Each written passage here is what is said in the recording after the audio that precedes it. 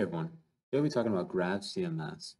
Grav is a flat file content management system, and flat file basically just means that there's no database or complex data structures on the back end to deal with. Instead, everything is kept in simple, readable files that you can easily access and edit. To make my Grav site, I use Reclaim Cloud, which I showed in the last video. To do that, I went to the marketplace, navigated to Content Management, and installed Grav from there. Once that's set up, it should look like this. Now to edit your page, you want to go to Application Server, find the Config button, click that, and it will show you your file structure. To edit any of the pages, you're going to want to find the Pages folder. And that path can be found here, but I've favorited it so it comes up in my favorites list.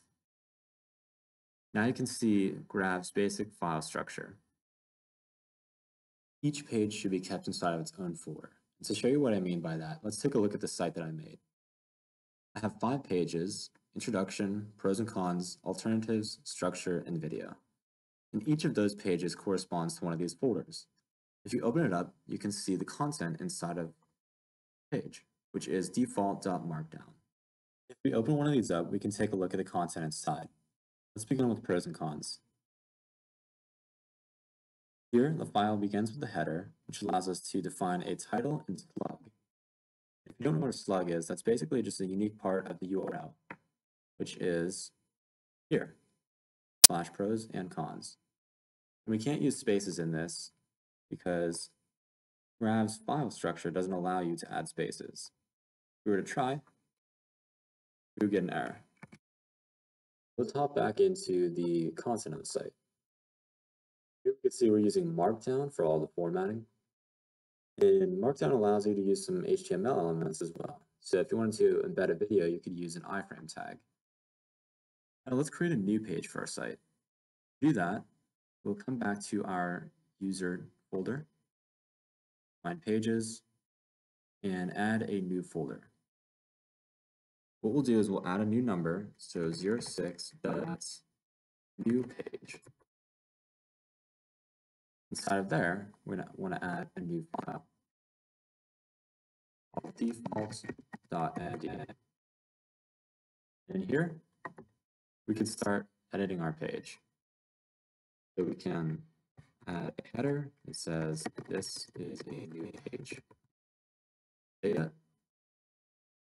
If we refresh our site, we'll see that our new page is over here.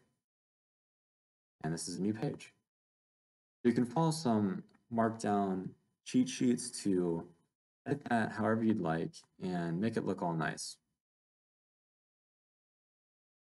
If we wanted to set this new page as our website's homepage, instead of the introduction, what we'll have to do is navigate back to our user folder, find the config, and inside of system.yaml,